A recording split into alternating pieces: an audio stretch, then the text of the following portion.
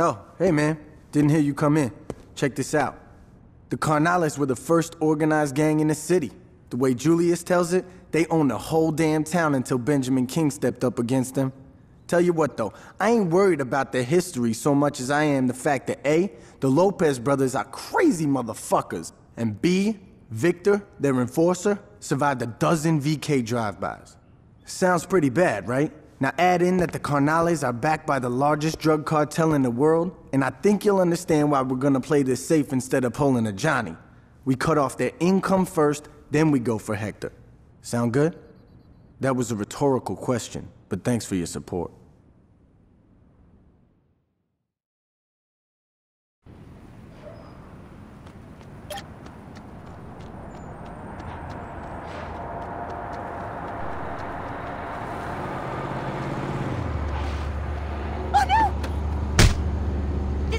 And they'll track you down.